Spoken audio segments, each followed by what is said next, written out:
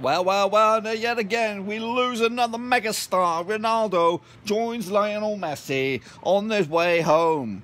Portugal will lose to Uruguay, two goals to one. Yeah, I was hoping, honestly, I was hoping Portugal would go through. But, yeah, so a little disheartened. But Uruguay, to be honest with you, with a better side. They look threatening, hopefully.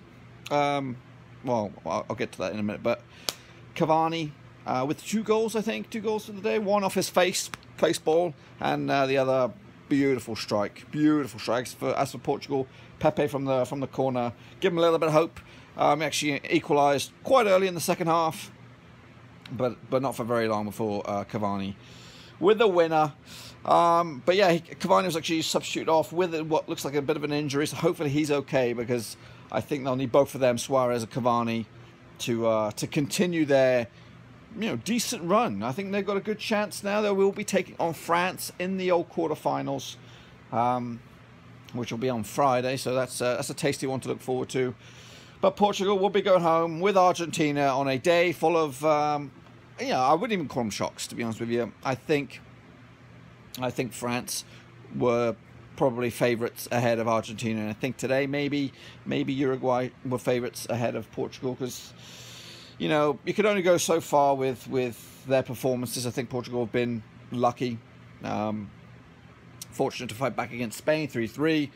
The win against Morocco wasn't that easy, and the draw against Iran was a bit nervy as well. So was it a draw against Iran? Yeah, it was a draw against Iran. So yeah, they're going to go. So unfortunately, the European champions are going home, but the journey continues for Uruguay, and they're going to be a force to be reckoned with. I think they could trouble France, and they could easily make the semi-finals, where the likelihood is, again, it's a long way away. They could face Belgium or Brazil at that stage at the semi-finals, which would be a belter. But yeah, fun-packed day full of football today. 2 decent games. I think the first one obviously outshades the second one with the 7 goals compared to these 3. But yeah, Uruguay, yep, look decent.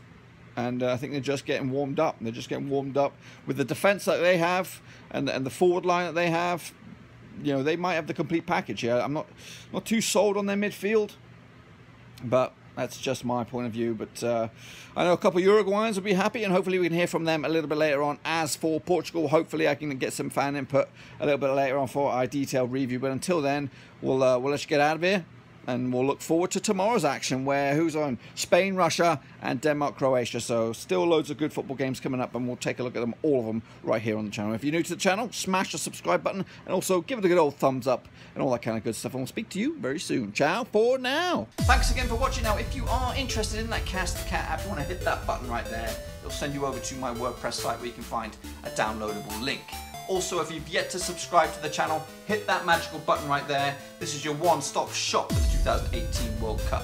I've also got old previews and reviews that you can check out down there. And also let me hear your thoughts and opinions. Whack them in the comment section below, and I will see you all very, very soon.